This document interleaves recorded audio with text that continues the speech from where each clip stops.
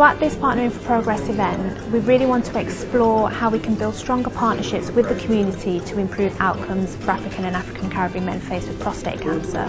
We're really pleased that there are so many people here today representing community organisations, men affected by prostate cancer, healthcare professionals and researchers who are all here to discuss how we can work together better in partnership.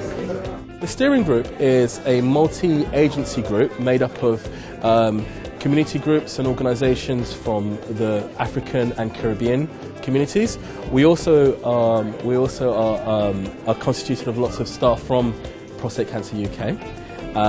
The focus of the steering group was really to get to grips with some of the underlying issues, but also how this event could help draw those priorities out, and so we can get this partnership approach to dealing with this very complex issue. I did a workshop on Partnering for Progress, something that I'm passionate about. We have some really good partners that we work with in Nottingham and nationally. And when you find the right partner, it actually makes your job easier.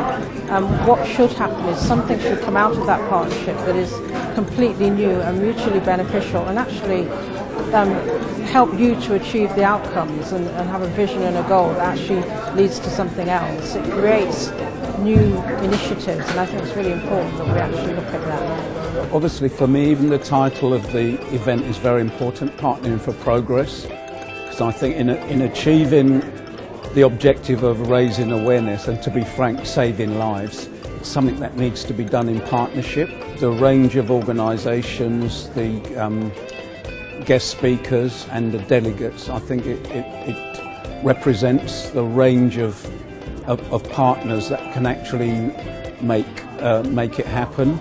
You know, as we know, we're trying to raise more awareness in the black community. I think that's the key thing. That's the key thing we're looking for from some workshops like this. Why don't men who are 3 times more likely to get prostate cancer go and get screened?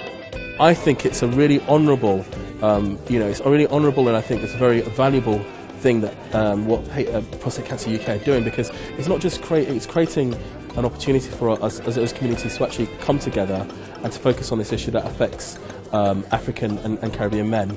And so, I really look forward to seeing what's the next step from today and where we can go with this.